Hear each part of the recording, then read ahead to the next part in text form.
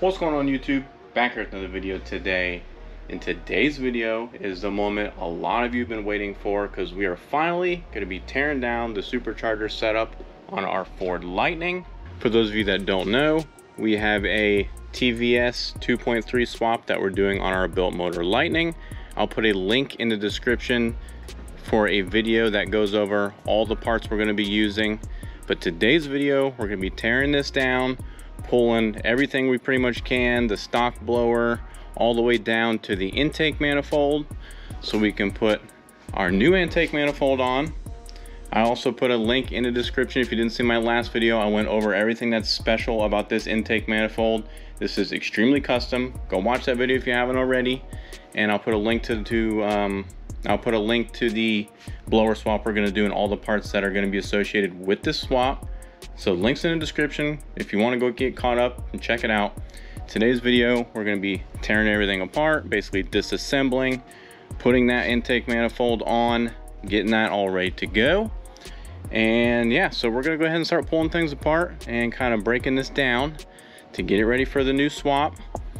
It's pretty simple. I'm probably not going to show everything. I'm going to start with all the simple stuff. We'll pull the intake stuff off, some random lines and hoses, just disconnect some stuff. When you're going to pull your blower, the easiest way to remember where everything goes is this a little hack that I came up with. Nail polish. Go get your wife's nail polish. I'm sure she's got tons of different colors. And what you can do, like say for instance this line here, you want to remember where this goes, you put a little dab, let's say orange there, and then a little dab of orange on the hose. Use a different color for each hose and thing you want to remember where it goes. So you can go back later and just basically say, okay, this orange goes with this, boom, plug it in. This blue goes with the blue, plug it in. It's super easy. Just color code everything and you'll remember where all your hoses go. Of course, we have a lot of stuff deleted, so we have a lot less to do. That's why those EGR deletes and stuff like that's really nice. It really unclutters everything and it makes this a lot easier. But like I said, we're gonna go ahead and start doing some simple stuff. I'm not gonna take you through all of it. We're gonna disconnect the MAF, disconnect our intake, get all this little stuff off, and then once we get to something a little more complicated, I'll come back to you guys and kind of walk you through it. All right, so before we get into the rest of the video, I want to take a quick second and shout out our sponsor. The channel is sponsored by JC Customs CNC, probably the raddest sponsor this channel can have, because he makes all kinds of billet parts for our trucks, Lightnings and Harleys, any other platform as well. He can make just about anything you want. Sky's the limit. But specifically for our trucks, he makes all kinds of goodies. I'm rocking the JC Customs EGR Delete Kit. He makes those. Mid-plate spacers. Billet mid-plates for any blower, any bolt pattern you need, he can make it. I mean, they are really quality pieces. Gen 2 billet door handles. Any design you want, any color scheme, he can make it. Go check out his site. Link is in the description, and if you use code Debtlife, you can save yourself 10% off your entire order. So make sure you go check him out, guys. All kinds of billet parts, anything you could possibly need, he can do it. Go check him out, hit him up, use the code, save yourself some cash, and also get us some benefits and help support the channel. So go check him out, guys. Link in the description. But that's going to be it. Let's get back into the video. All right, so we made a decent amount of progress. As you can see, we got the intake out of the way, we took the plenum off, unhooked all these vacuum lines. I'm not too worried about remembering where they go, because I'm gonna have to come up with my own routing for the new blower anyway, so I just kind of pull them all off. Plus, I know where everything goes because I've done this enough times, so it's no biggie for me. But we got it to where the blower's ready to come off. You can see we undid our ARP nuts. I just gotta break this sucker loose, and I want to show you guys this little trick I came up with, because mine is RTV down. You might come across the same thing. Maybe previous owner used RTV. I prefer to use RTV as well. Seals up all the imperfections on the aluminum. That's just what I like to do. A lot of people are highly against it and only use the steel OEM gaskets. I like RTV, it works. The only thing that sucks about RTV is getting it to break loose if you ever have to take it apart. So I'm going to show you what to do. I'm going to go ahead and just do it, and then I'll explain it.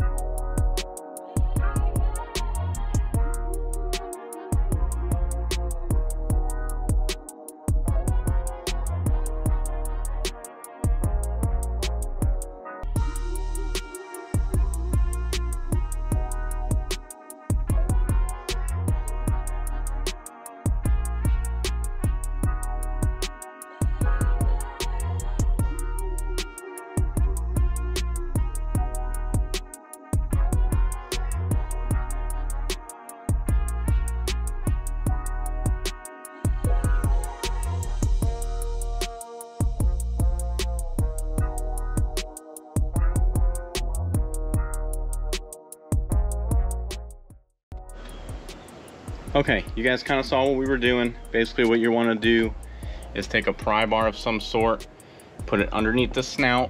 If you're worried about the paint or whatever's on your blower, put a rag over it, and then just pry that sucker up with some even, really good force, and the RTV should pop loose. It'll take some force. I mean, I had this whole truck rocking. I had to get in the engine bay and push and pull and pry, but put it right underneath this front snout. Shouldn't hurt anything. I've done this a couple times. The RTV should pop loose. The only problem is that we're having right now in our situation, the RTV popped loose on the mid plate spacer, and all the blower, mid plate, and all that stuff is just glued together. So we're gonna have to take that out as one big piece. Basically what we'll do, we'll just take the 4 mid plate bolts out of the back and pull it up as one big piece off of the turkey pan, lower intake manifold, whatever you want to call it. So that's all coming out as one piece for now. I'll figure out how to get it apart later. I have heat guns and torches and stuff. I will get that thing apart. But that's kind of what happens when you use RTV. I've never personally had this issue before.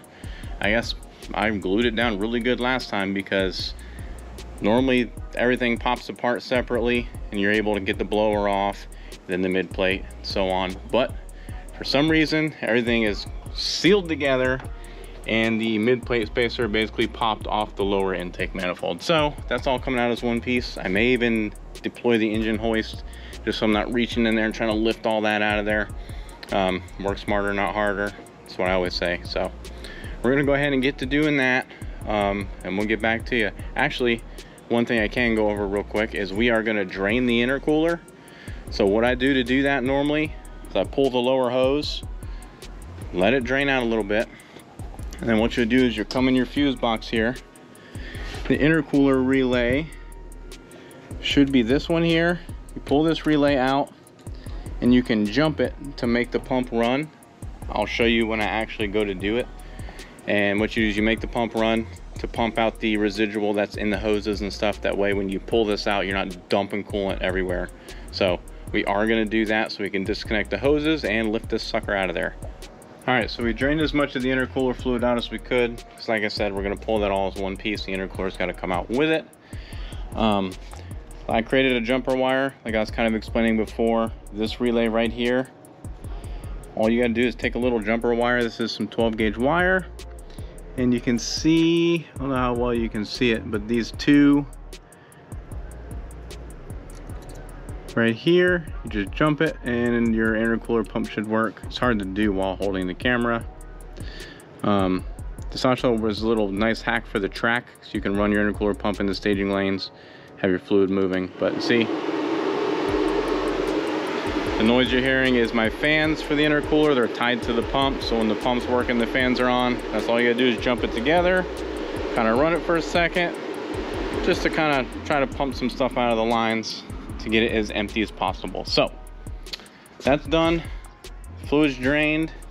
All we gotta do is pop the hoses off, those 4 back bolts, and we're gonna hoist this sucker out of there. Okay, so it's the next day. It gets dark so quick now with the daylight savings time. In the winter time, it sucks. About 5:30, sun setting, and 6 o'clock, freaking dark already. So I didn't have a whole lot of time, but we also got stuck. This whole thing is not coming out. As you can see, it's one big piece and it doesn't fit because the intercooler goes so far into the lower intake. There's no way it can come out. It gets stuck everywhere. It ain't happening. The firewall's in the way. The intercooler bumps against the front of the lower intake. It's not coming out as one piece. Not happening. So since this is all glued together with RTV, we spent like 2 hours doing that, by the way. We had the engine hoist out, we were lifting and pulling, and that thing is not coming out of there in one piece. So we're gonna have to take it apart. Just some good old-fashioned putty knives. Hopefully that'll work. If I have to, I have a scraper set, and I'm gonna have to go in there and just literally hammer the putty knife in all the way around the blower until it lets loose so I can take the blower out and then get this thing out in pieces. I'm not too worried about, I know I'm gonna get comments, oh, you're gonna gouge the surfaces up. It's fine. It doesn't really matter to me right now. I just want the thing apart and out of there. Worst case, if I do gouge any of the surfaces up, perks of being a CNC machinist, I can put it in the machine and remachine those surfaces. I'm not worried about it. I know a lot of people can't do that. I don't know if I would recommend using this scraper set. It probably will dig in. Putty knife should be okay because it's got angles on both sides. If you're real careful, you should be able just to hammer it in all the way around and it should pop it loose. That's pretty much what I'm gonna do. I gotta get this thing apart. Like I said, I've never had this issue. I've always used RTV and I have never had everything just sealed together like that. Normally the blower pops off and then the mid plate pops off and I'm good to go, but it didn't happen that way this time. So we're gonna tackle it the best we can and see what we can do. I'm not gonna film this. I'm gonna put the camera down and just get to work with the scrapers, and I'll pick back up whenever I get this thing hopefully popped off so we can move on. All right, so I spent a couple minutes messing with the scraper, trying to kind of get it between these two surfaces. Also not happening, but I was able to break it loose. I'll show you guys what I did. I don't recommend this if you care about the paint or whatever of the blower, but it did work. Basically put a socket, you can see it here, in one of these little, there's like little cavities in the mid plate, and was able to use that, put a pry bar underneath, use that underneath the pry bar and pry up on the blower. You can see it's coming right up. So that's what I did, and it popped it right loose. Steady pressure, you don't want to go jerking on it, but if you just apply some steady pressure, just pry it up, it should pop loose. You can see what I'm talking about, the little cavities, and you can see it did ding up the paint on the mid plate, but at this point I just want this thing apart, so I don't care. So like I said, just use something as a little spacer, pry bar underneath there, wedge it, and then just pry it up. So I'm gonna go ahead and put the camera down and pull the blower, and then we're gonna undo the intercooler hoses back there. We've already drained it, and then pull the mid plate, and I'll get back to you guys.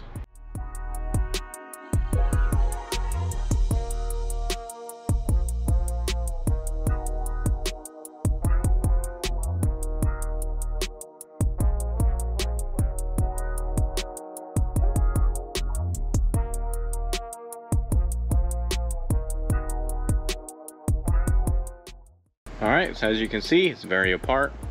Ended up getting everything off that we needed to. The only problem I'm gonna have now is I have the trick intercooler, you can see, and now I gotta find out how to get the trick intercooler off this mid plate, because I also used RTV on that, and there's really nowhere to pry on this thing. You can't get anything in there to pry. So I'm hoping the heat gun will help, you know, loosen the RTV so I can get it off somehow. I don't really know what I'm going to do as far as that goes yet, because I obviously don't want to drop coin on a whole new trick intercooler, because I mean, they're expensive. They're really nice, don't get me wrong. I'd suggest everyone runs one, but I already have one and I'd hate to have to go buy another one and put the trick intercooler in the 4x4 build. That'd be a huge waste. It's just going to be stock boost, real minimum. So I really don't want to go do all that. So hopefully I can somehow get that separated from the mid plate. Let me know in the comments if you got any ideas, but I'm going to take it to the shop tomorrow and see what we can't figure out as far as that goes. Next step, I guess, I'm going to take off this pulley bridge, get that out of the way, drain some of the engine coolant down a little bit, take off this hose, get that out of the way, probably pop the fuel rails, get those out of the way. Just basically get everything off of this lower intake manifold. Anything that's connected to it, just get it off. Coil plugs, injectors, all that stuff, just little by little, just disassemble and get this thing apart. I'm probably just gonna pop the fuel lines and pull the fuel rails all together, because we're not using these anyways. But we are making progress, so I'll come back to you guys once a little more is done. All right guys, you can see got the lower intake manifold off. Went ahead and cleaned this surface real good. I'm gonna kind of hurry up with this because I don't want to leave this exposed for too long and risk something getting in the motor. But that is all off and cleaned. I wanted to go ahead and show you guys these runners. Man, these JDM ported heads, they're 5-angle CNC ported. These things are freaking opened up huge. This is sweet. For this is the first time I've ever actually looked at my heads, because you know it's always been assembled and I've never had this off myself. So I just wanted to kind of take a peek at these runners, and man, these things are really ported out. You can see all the machine marks and how much bigger they made it compared to, it's basically perfectly gasket matched. They're the exact size of the gasket opening, because stock they are not. So pretty much these will go on just like that. The only thing I gotta do to modify these real quick, you can see it has this little tab here. That's to help locate the lower intake manifold. Well, my spacers on the bottom of this do not have a provision for that tab. So everyone has told me to basically just take a cutoff wheel or something and just grind that off, just eliminate it and make sure it's lined up the best you can. It's not super critical. I should be able to line it up just fine, just kind of by feel, by eye. And yeah, we're gonna go ahead and get this thing back together before it gets dark, and I don't want to leave this exposed overnight and risk something getting in the motor. So I'm gonna go ahead and get this back on. All right, so as you can see, we got everything bolted up and the intake manifold is on. There's our old one down there. And we wanted to get this on because I didn't want to leave the heads exposed overnight. So I wanted to get this bolted up and put stuff in the runners just to kind of keep everything sealed. We got all new hardware, and the torque spec is 19 foot-pounds or 228 inch-pounds. So it's all torqued down and ready to go. And of course we have some stuff ready for the assembly, but that's going to be in the next video, so make sure you stay tuned. I wanted to show the disassembly and the tear down. This is really the only assembly piece I wanted to do for this video, and like I said, I just didn't want to leave the heads exposed so stuff, you know, could potentially get in there. So, but lower intake manifold's on. If you guys want to know more about this lower intake manifold, it is extremely custom and a pretty special piece. I'll put a link in the description. Go check out my previous video. I think it's 1 or 2 videos ago, I don't remember, but I did a whole video going over what's so special about this intake manifold. It's gonna be a really cool piece of the puzzle. So super glad I was able to get everything torn down and to this point. So we're making some good progress. But that's gonna be it for today's video, guys. Make sure you drop a thumbs up and like the videos that you're watching. It really helps them out on YouTube. If you haven't already, subscribe to the channel for more. Plenty of Lightning content to come. And then we're also gonna be doing our FX4 F-150 Lightning swap. So stay tuned for those, guys. Plenty more videos to come. Let me know what you think in the comments below, and we'll see you in the next one, guys. Later.